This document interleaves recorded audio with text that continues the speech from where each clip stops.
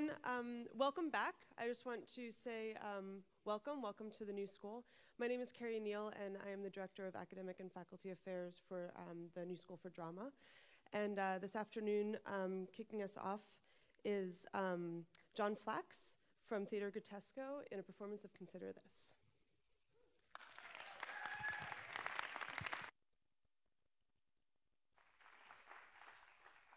Thank you.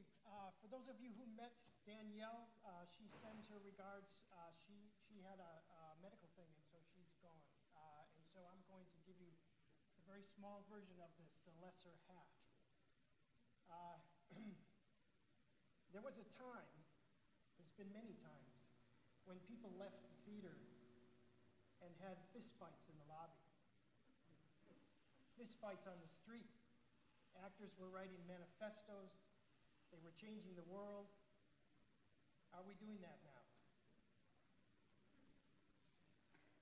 How do you like my shirt? Good, because I want to talk to you about style. And I know some of you are thinking, I didn't sit far enough to the edge. An old guy in clown pants and a flannel shirt's going to talk about style. Ooh.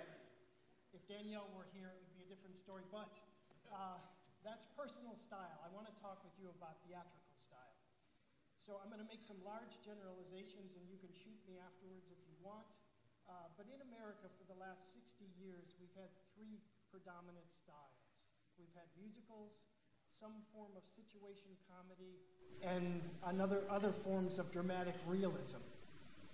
And it's very curious because in all the other art forms, from the fine arts to the performing arts, it's evolved like a ticking clock from style to style to style, and for some reason in theater, this is what we've had.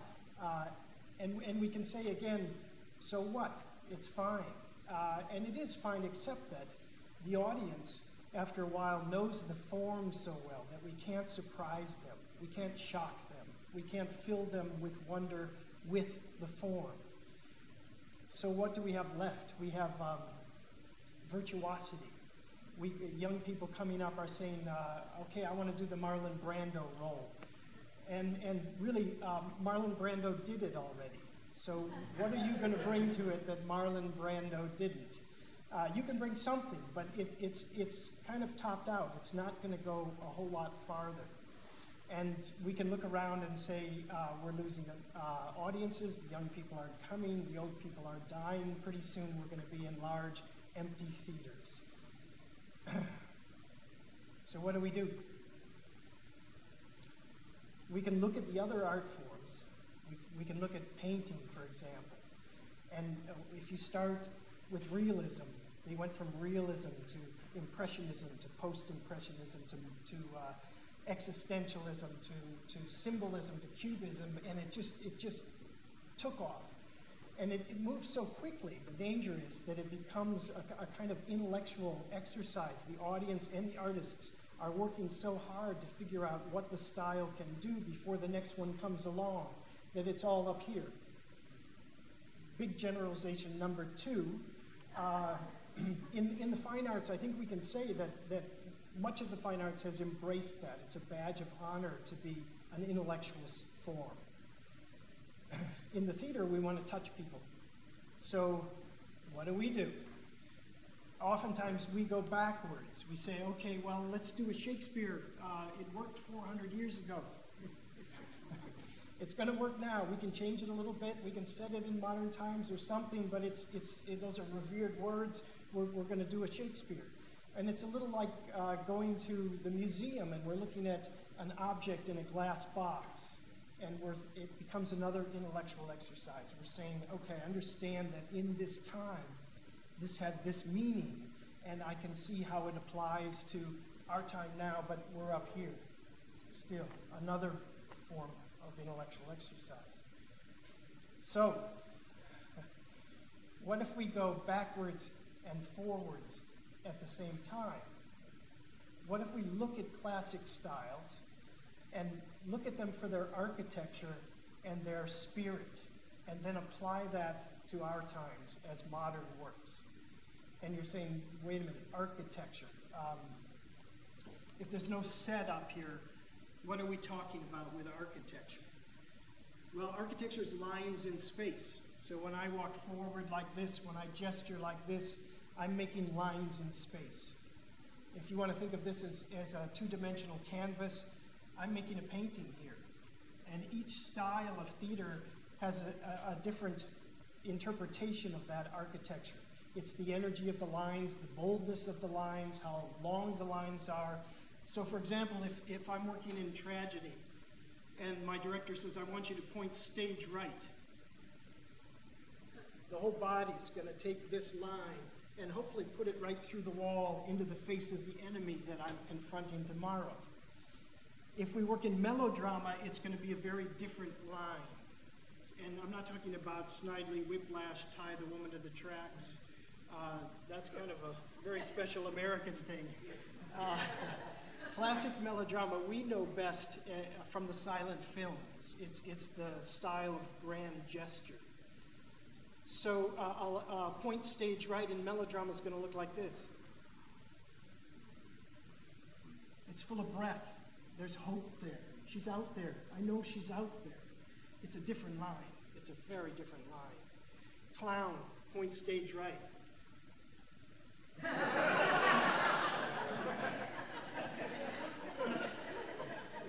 It's an energy that just, it dies right there.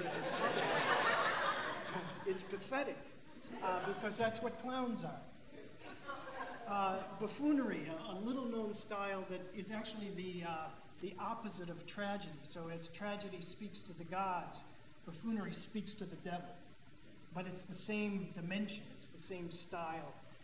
And if you tell a buffoon to point stage right, it's going to look like this.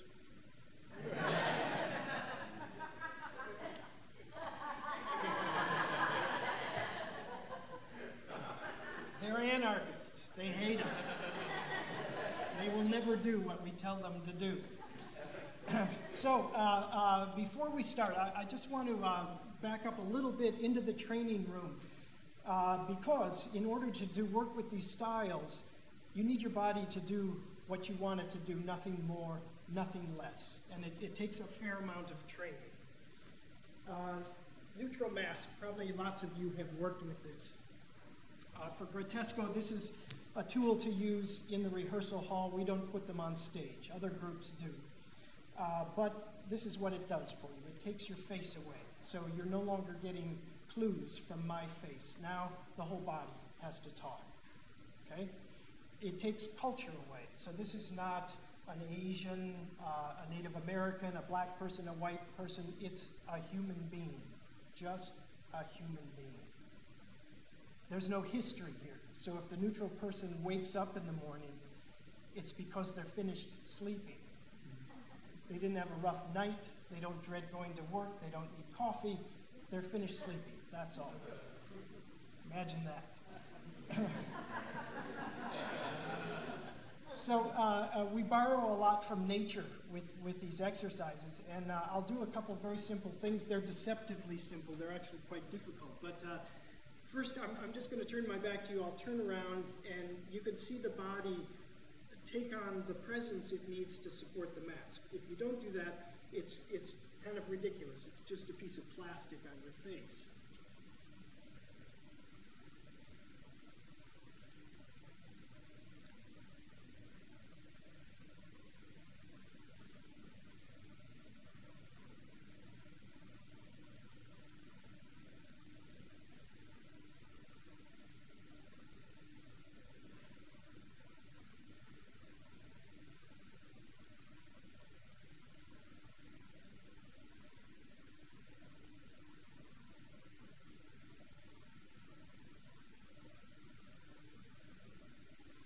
When it works, I disappear, and there's just a neutral human being there.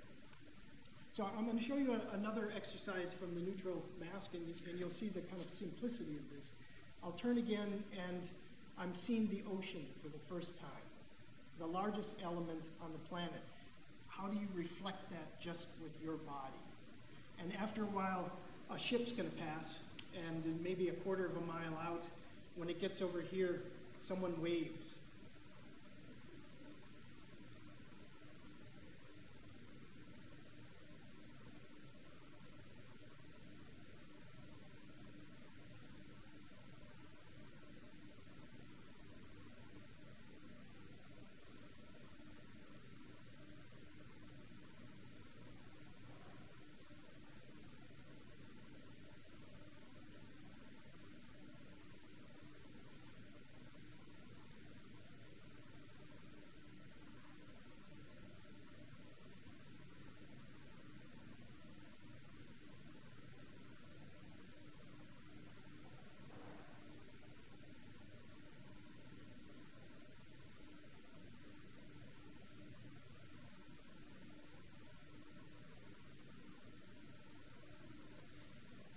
So you see everything. You see all the little physical tics, all the little things that don't quite work.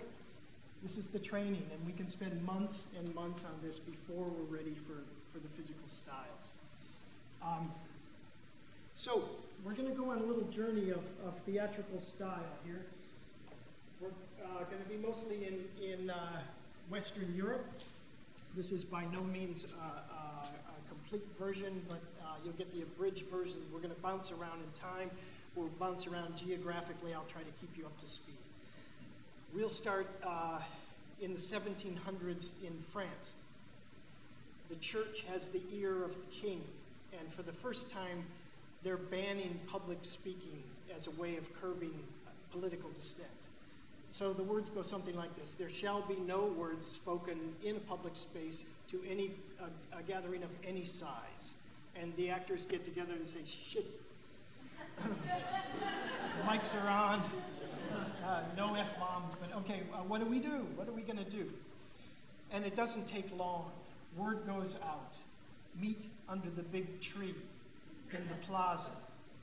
A crowd gathers. After a while, an actor steps forward with a gesture, no words. And it might mean we're about to begin, or once upon a time. Long, long ago. And then that narrator begins to animate. No words yet. And we're going forward in time. We'll go to America, the 1800s, the wild, wild west, just because we can.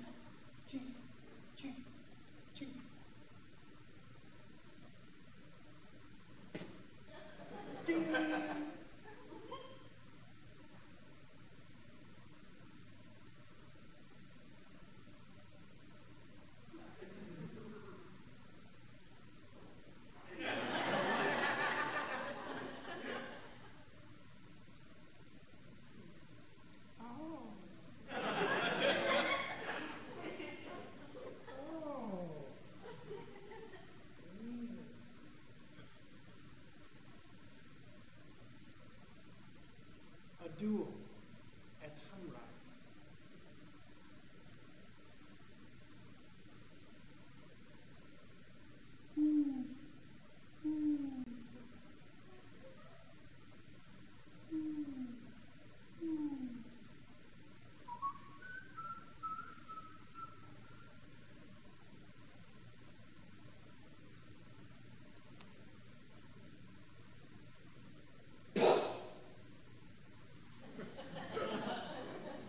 Much easier with Danielle here. Zing! Slow motion.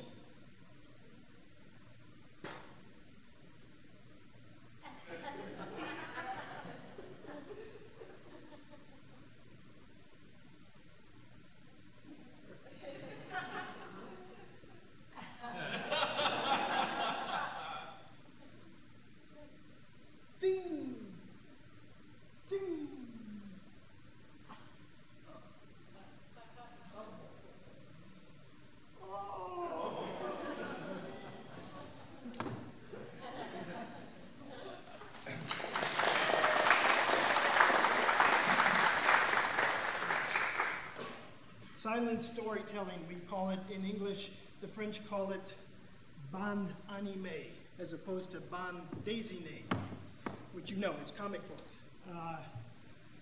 When you work in this style, oftentimes you do a classic film that everyone knows, so you can just say the title, and you do the film in 10 minutes. Star Wars, Frankenstein, things like that. Okay, we're going to Basel, Switzerland. You guys are taking a little vacation in the rain. This is still going on now, and no one's really sure exactly where it started. But these masks come from Basel, Switzerland, and they're part of Mardi Gras. So the story is that each trade union has the same design mask. And on parade day in Mardi Gras, you can see 40 bakers coming up a side street, all wearing the same masks, painted in wild colors, feathers and stuff. And is anyone here Swiss? Are we okay? Okay, well, the Swiss are normally pretty sedate. But on Mardi Gras, behind the mask, they throw oranges and they get you know, a little spunky. They have some fun. Jacques Lecoq found these masks in the 50s, brought them to the stage, painted them just white, no feathers, nothing like that, put the lights on, and he realized he had something that he eventually called a larval mask, because there's no indication of emotion or anything. It's up to the actor with their bodies to show how to play it. And it's basically a sculpture. So you look where the volume is, you look where the lines are, lines in space. This one has a very striking line, right? So that will tell the performer what to do with it.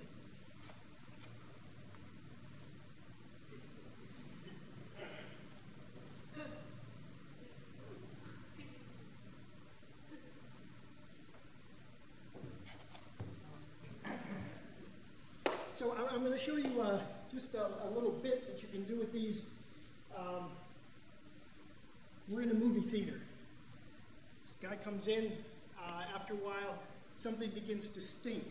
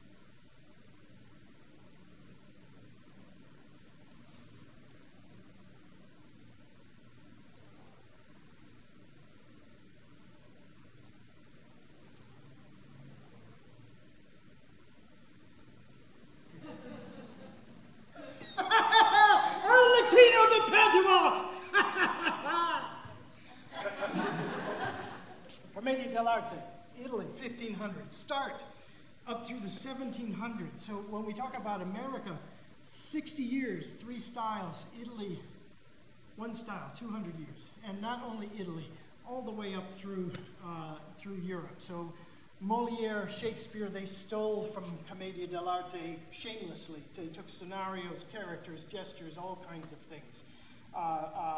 The Miser is Pantalone, straight out of Commedia dell'arte.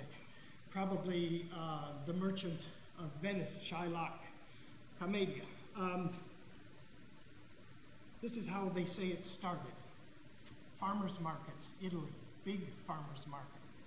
maybe 20 vendors selling the same tomato, and they're thinking, how are we going to get people in to buy our tomatoes?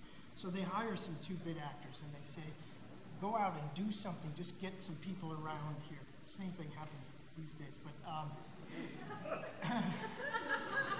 so we're outdoors, right? So this is a huge style. They start wearing masks because you can be even bigger.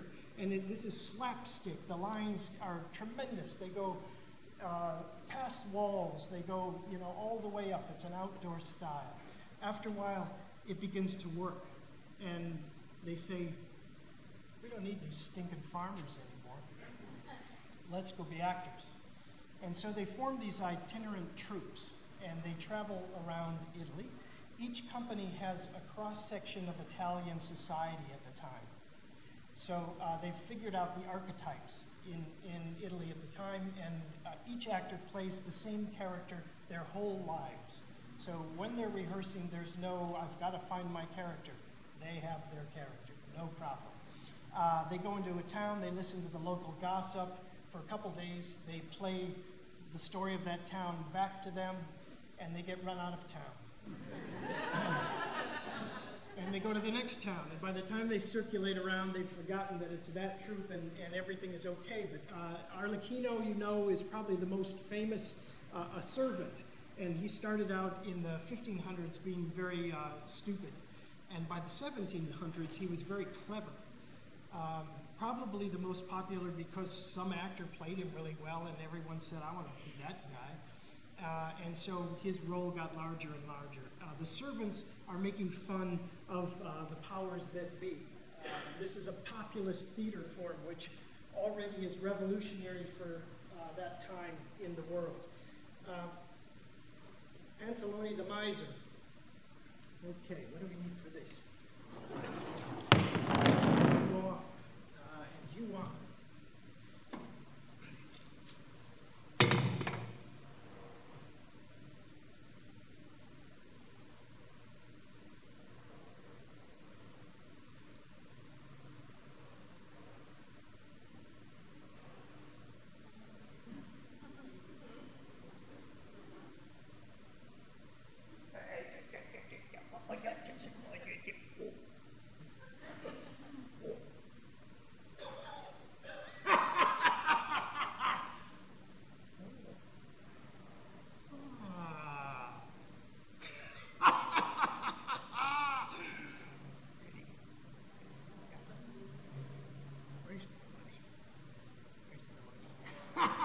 My money? Where's my money? Oh. Oh, yeah.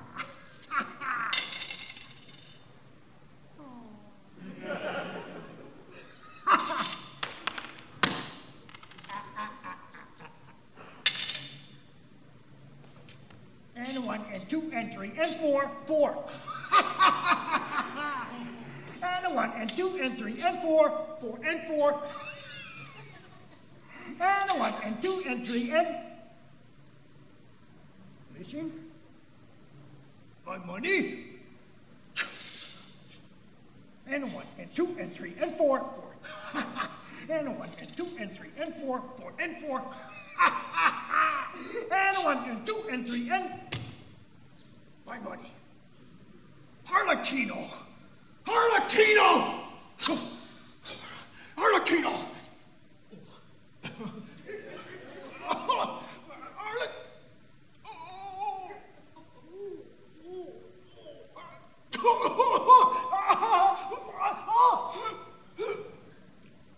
I'm dying.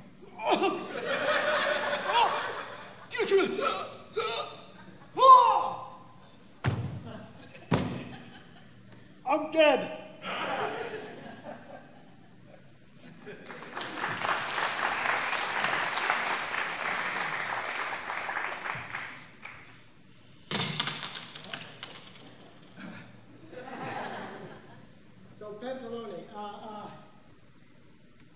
Doctore. In Italy now they have universities, and they're graduating doctors, and it's different than now. They're not doctors of economics or biology. They're doctors. They're experts. They know everything. So, Doctor.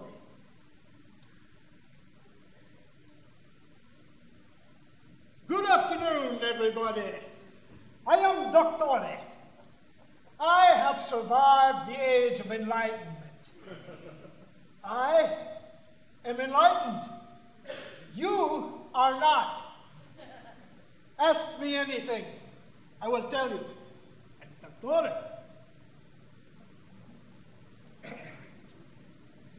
So, let's see. Dartalia is another servant.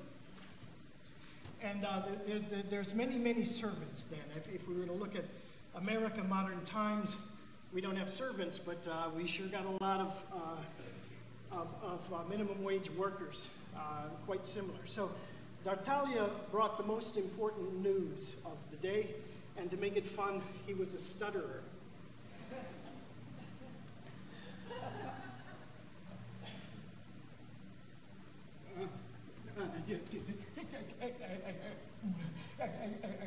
Excuse me, everyone.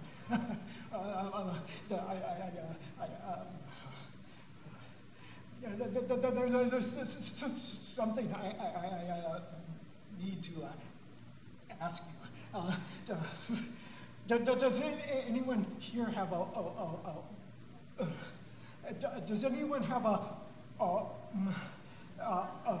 does anyone have a horse that's not white? Anyone? Okay, good, because he got away and the butcher has him.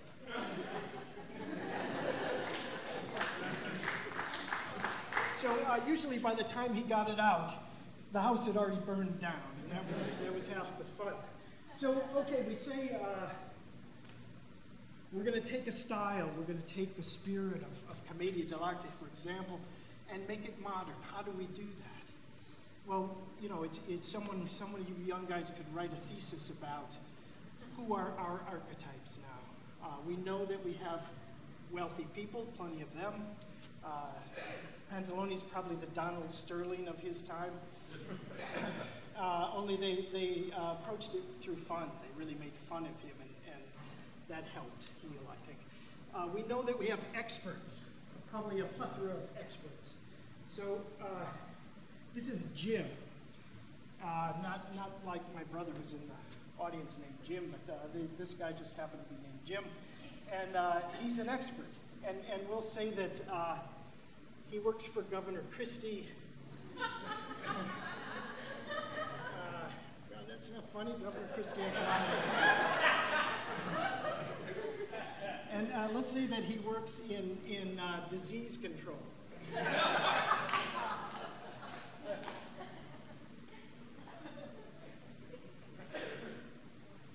Hello, everybody. Glad you can make it out.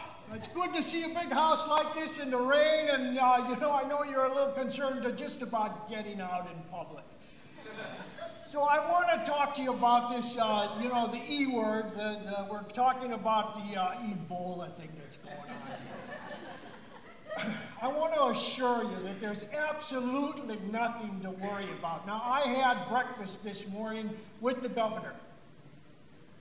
We had pancakes with syrup, made in America, just up the road in Vermont.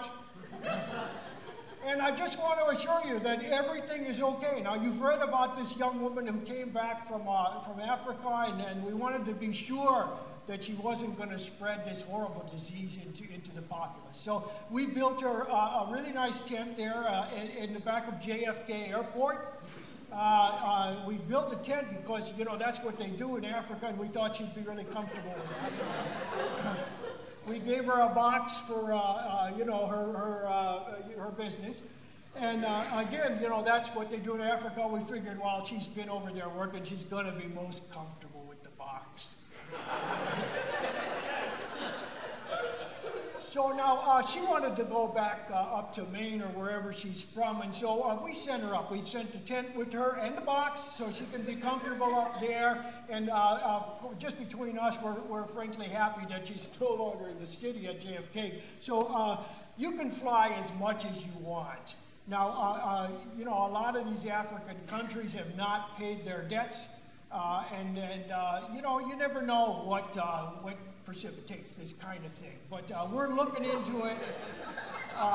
We've got it in control, and there will never be any problem in New Jersey or the New York area. So thanks for coming out. Be safe, everybody.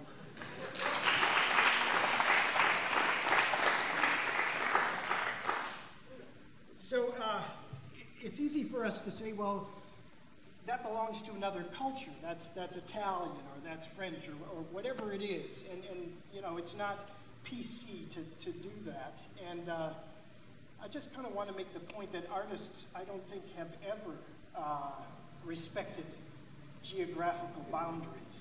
And there's no reason for us to do that, really, unless we want to self-censor ourselves.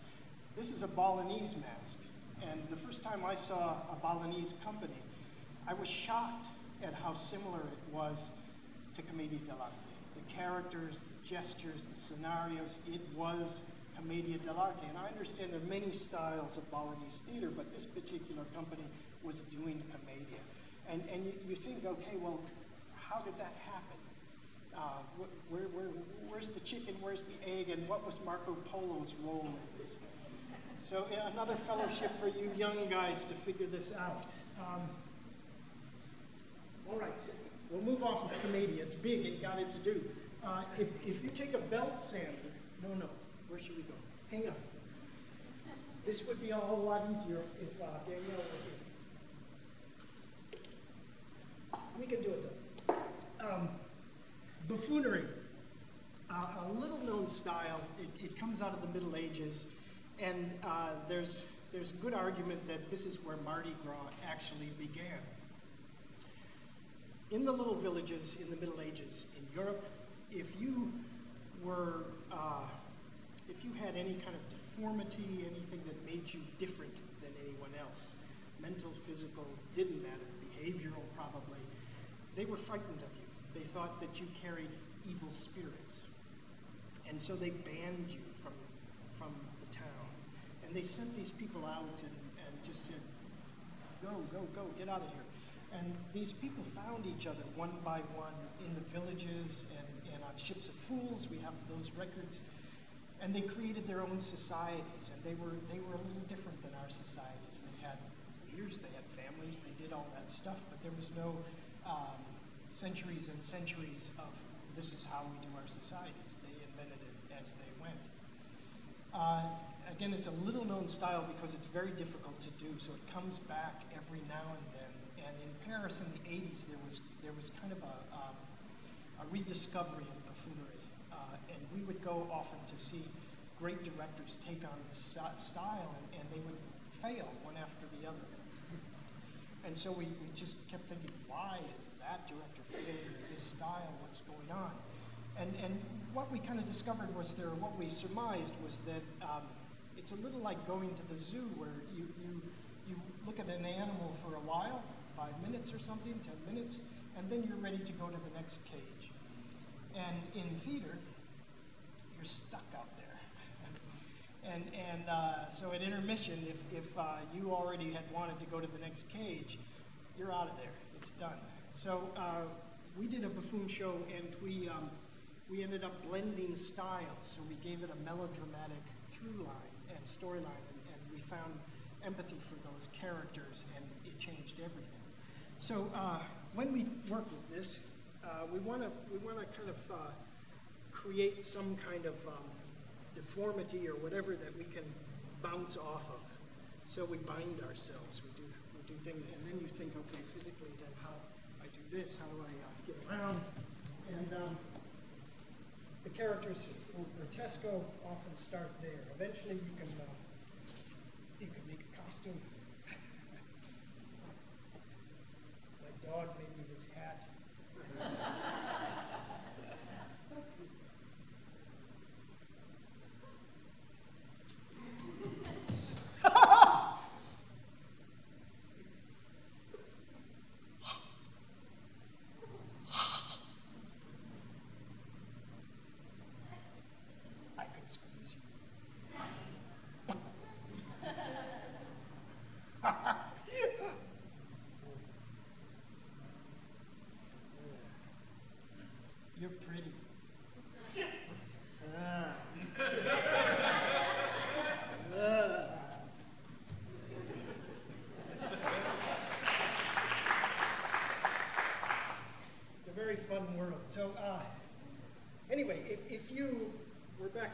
sander. If you take a belt sander to that style, and you just smooth it down, smooth the edges out.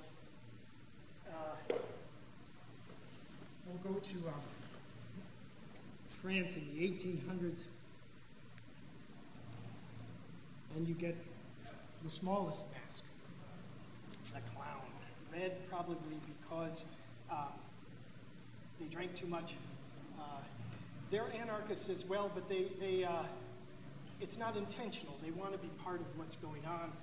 They just can't quite figure it out. So everything they do to be part of it, it just makes it worse and worse. So there's a fascinating, put a costume on to take it out. I saw Peanut Bausch last night. That's what they did. There's a fascinating architecture that follows the clown in addition to the little lines that they make in space, and it's metaphysical. It's called waiting for the angels to pass. So it doesn't matter whether it's a theater clown or a circus clown, eventually they will do a number. And if they're really good, the number will fail. And in circus tradition, they do it again, and it will fail again, they'll do it again, it'll fail again, and eventually they have to just stop.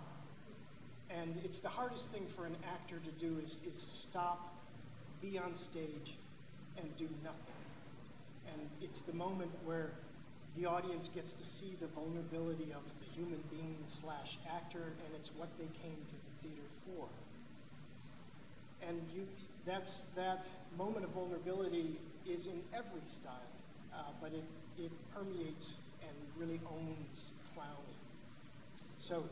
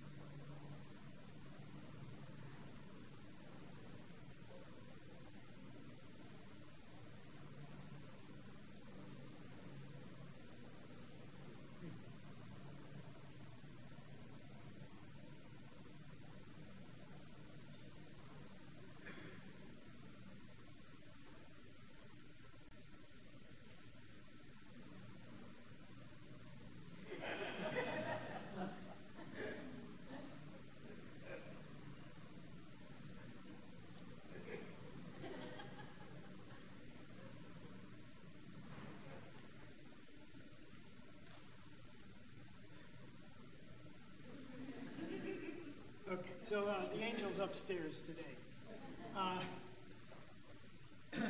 So once you have a number of these styles, they're like paint on a painter's palette.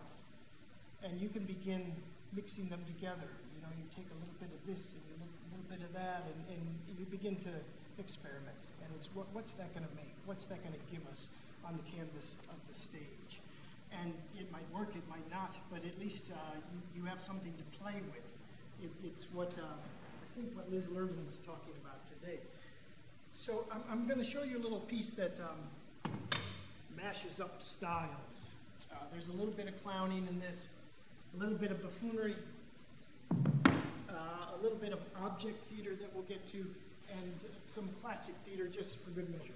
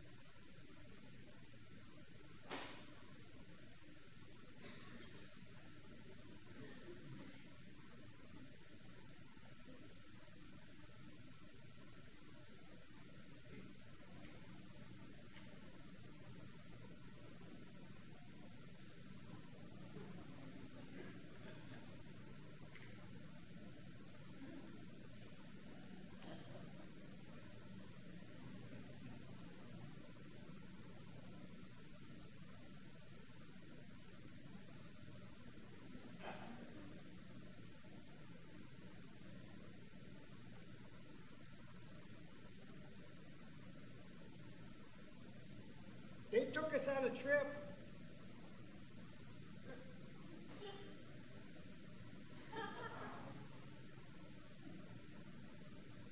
In the van. I sat in the back with the things. I made a fort.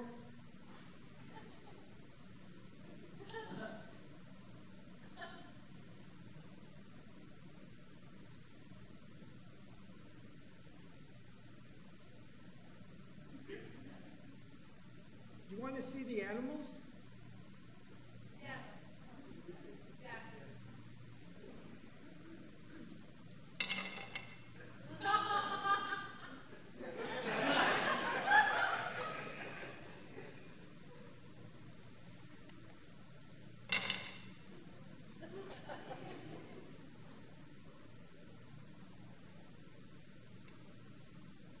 This is a lion.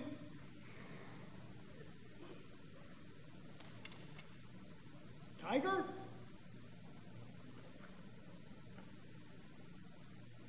This is a kangaroo. They have a pouch with little kangaroos.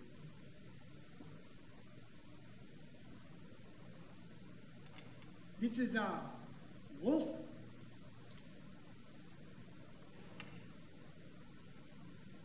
Hippopotamus.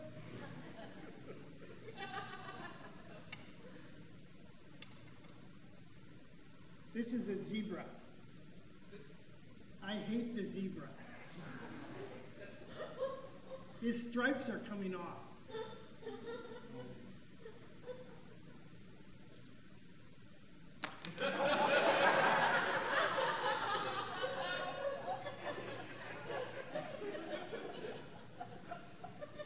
This is a little lion.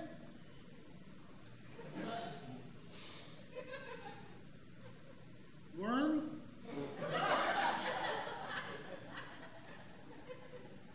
This is an elephant, but they don't have pink ears. That's paint.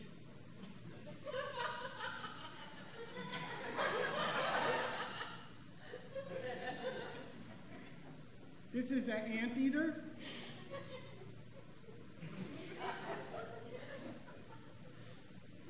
This is a moose.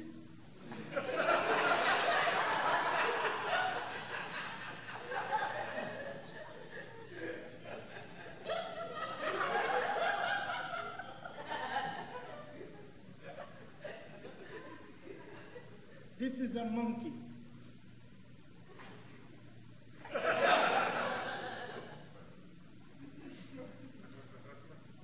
He doesn't stay up very good.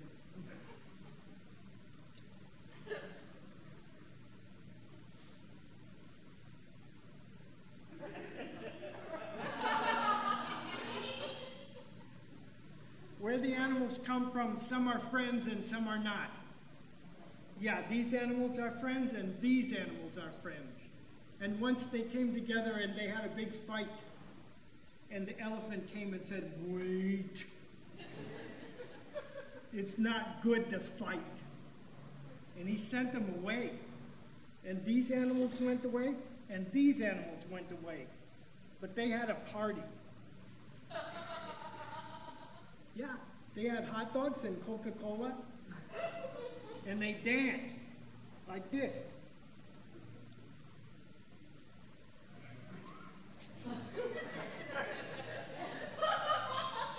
With their feet.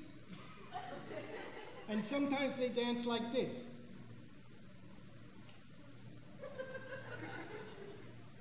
With their feet. But the other animals, they came to the party by the trees. Yeah, because if there's a moon, you can hide behind a tree and no one can see you. And they came to the party like this.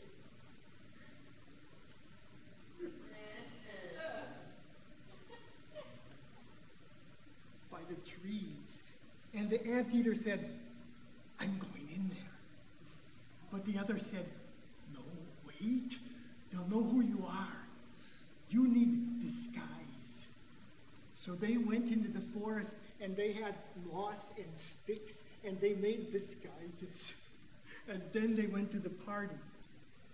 And they had hot dogs and Coca-Cola and they danced.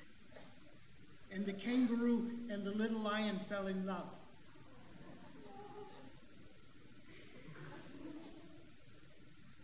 But then the big lion came and said, "Wait. I know who you are and you can't be here." And he sent them away. And the kangaroo was sad. She cried like this.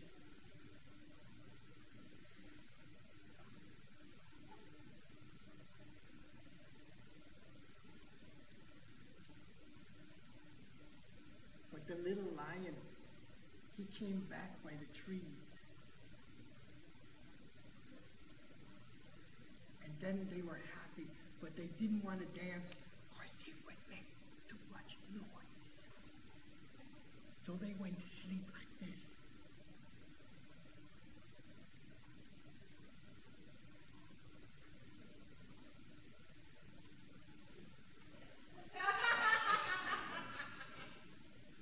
But then the big lion came and said, "Wait. I know who you are and you can't be here." And he killed him.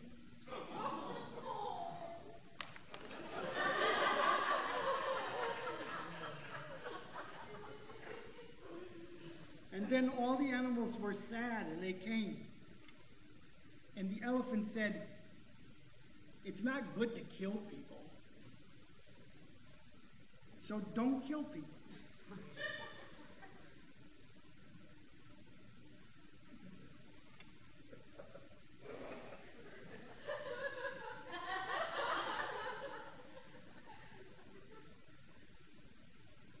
We ran over the anteater.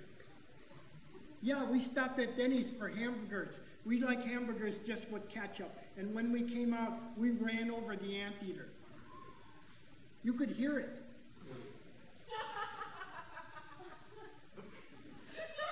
But he doesn't mind.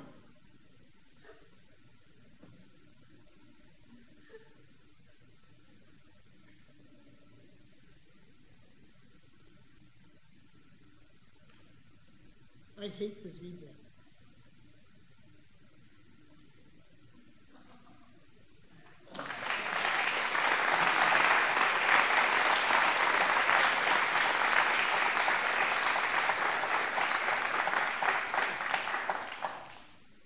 So, in the 1980s, Holland, imagine this in America, in Holland, a curator pulled together some puppeteers, dancers, and sculptors and said, "You guys are all doing the same thing. You need to get together and talk about it and write a manifesto. You are a movement already. You need to make it public." I don't know if they got that far, but this is what they were doing. They were using everyday objects in different ways than we're used to seeing them. There was a connection to surrealism. So Dali's melting clock was kind of the image of this, and they called it object theater, and they did just exquisite things with objects. Everyday objects.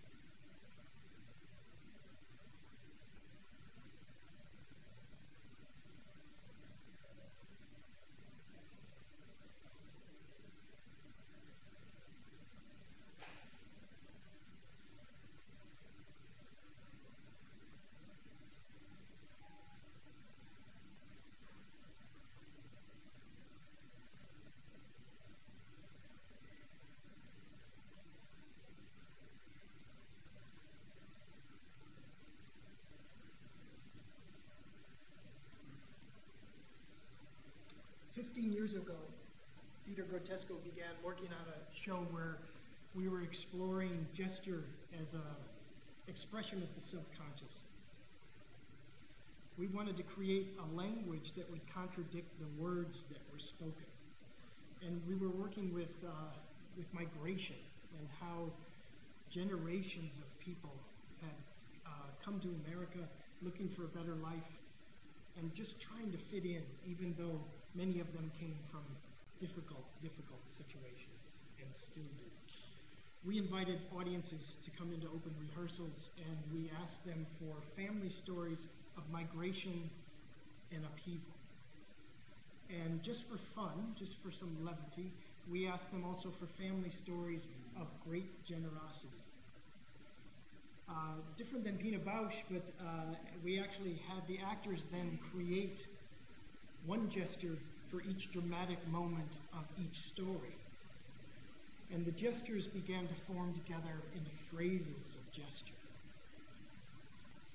And the phrases went together into forms of dance.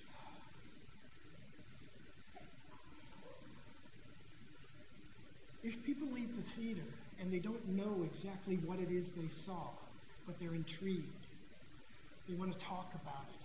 They wake up in the morning remembering it, and they want to talk about it more, then I think the theater is in a good place. So we're going to end there. I'm going to leave you with one last thought, and if we have time left, we can do a little Q&A. But the thought is this. Peter Brook, the great British director, said, when an actor walks on stage, the audience is very interested for the first 2 steps. And then something needs to happen. Thank you all.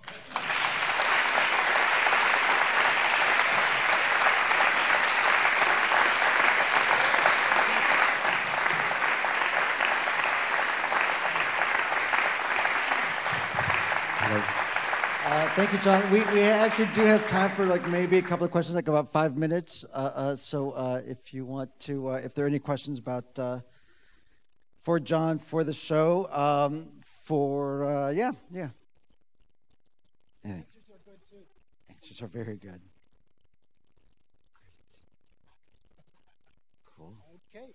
That's totally fine. Yes, ma'am. Have you performed for theater history courses for our friends out here? Very good idea. Do you have a theater history? And you? I just have a world theater history professor who's very inspiring, and he goes through the history of theater around the world over a year. Wow. And it really Yeah. I'd love to do that. I was at the ATHA conference, and they were talking about theater history classes and saying how dull they were. And I just thought, my God, dull. What could be more interesting than this? It's the history of the world. Yeah. So call me. I have a website.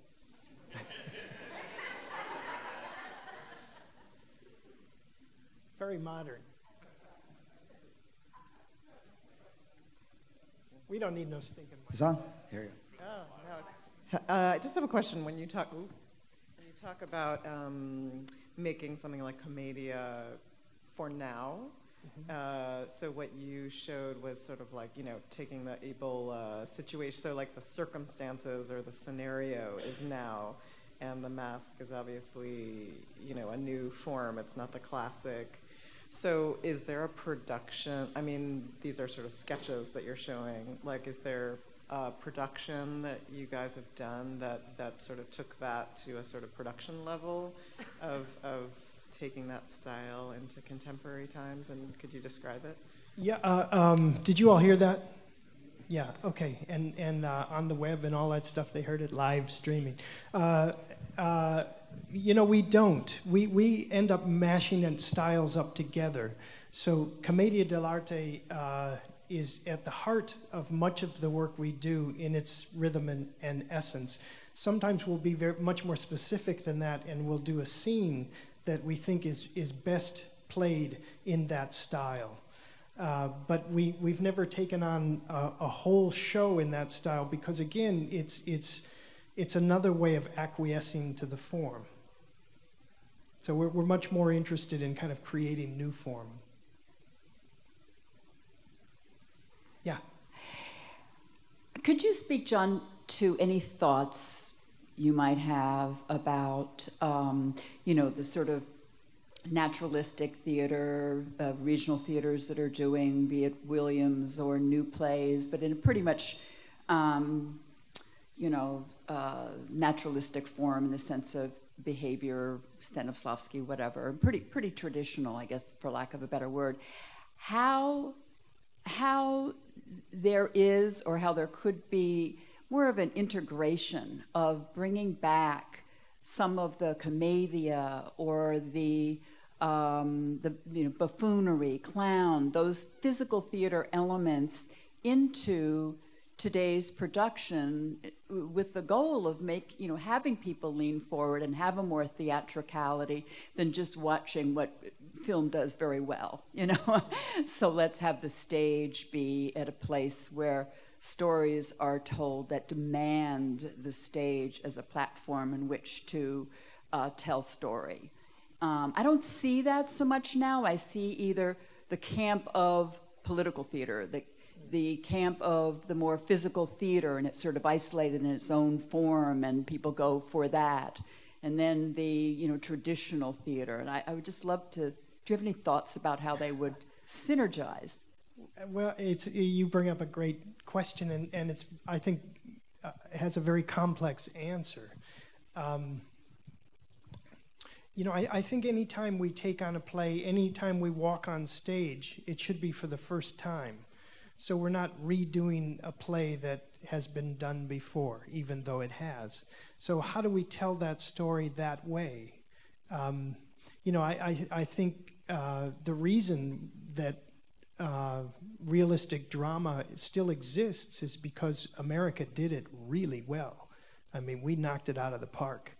And so it's a style that is revered, and we influence the world with that. The danger is just becoming kind of stuck in that. So, you know, and then we have this model of whatever, you have 4 weeks of rehearsal, come off book, we're opening on this date, and that's it. So we need to take more time. I mean, we need to think more about the audience than about bottom lines and existing models. You know, part of the reason, and here's another huge generalization, part of the reason that theater's in trouble, I think, is that there's so much of it. And you know, many groups do 6 or 7 shows a year, and that makes it harder to do them really well, so that there really are something brand new that is going to elevate the art form. But you know, some of them do 6 or 7, and there's brilliant 6 or 7 brilliant shows. So it's a case-by-case basis. But I think we all need to ask ourselves, how can we make this something brand new and fresh? And if it's another style, if it's starting at the beginning and going backwards, whatever, let's play with this. This is art. That is a fantastic note to wrap up this session. Thank you very much, John.